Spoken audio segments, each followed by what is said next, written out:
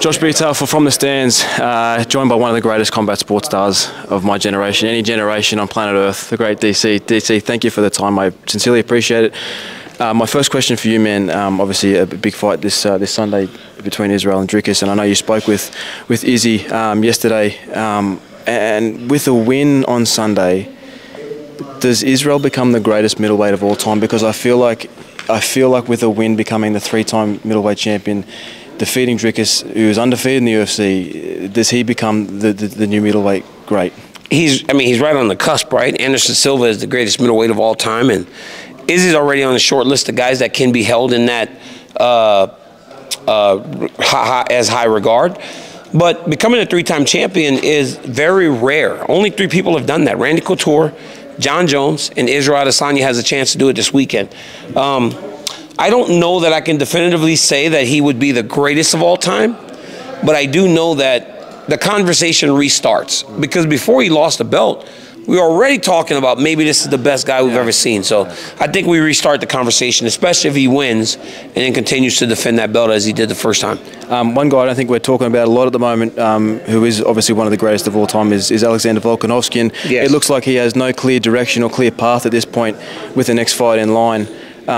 Obviously, Topuria and Holloway's booked for 308, I believe. So, do you think he should sit there and wait for the winner of that fight? If not, is there a fight that you think at lightweight, featherweight that he should step in and take? Well, think about this, right? Like, they were going to give him an immediate rematch, so he's right there. I would wait if I'm Volkanovski, because again, like, Izzy and Volkanovski were so busy. Yeah. They were fighting so often. A break doesn't hurt these guys. Yeah. He lost that belt this year. Yeah. So we don't need to rush him back to fighting. You know, he's had a little bit of a rough go at it with Makhachev, and then the way the Topuria fight went. So I'd wait if I'm Volkanovski, and then we don't need to see him fight another featherweight. We already know that he can beat the vast majority of them that are still the best in the world. Yeah. So I'd wait. And last one for me, DC, is I just want to know, man, like, Australian MMA has become one of the great hotbeds for MMA all over the world. And obviously, you know, the UFC loves coming here now. So I guess, what has that been like for you, watching the growth of the sport here? So many guys. I've got Stuart Nickel debuting this weekend. Tom Nolan's had 4 fights in a year. So it's become a real breeding ground for talent here. And I guess I just wanted your thoughts on that. You know, I fought here in 2 of my earlier fights. I fought in a league called X-MMA in Sydney. And you saw the passion for the sport even back then. Right now, it just feels like a land of people who absolutely love fighting. It's starting to get recognized for the love that they have for fighting. They've always loved it. Now people are taking note of the fact that you guys love fighting, right?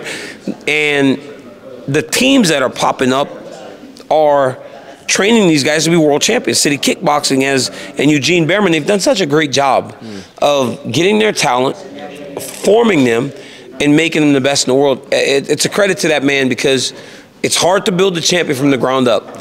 He's done it on a number of occasions. So yeah, it's tremendous. DC, as an aspiring journalist, man, I appreciate your time so much. I really, really thank you very much. Thank you very much, brother. Appreciate you. Thank you.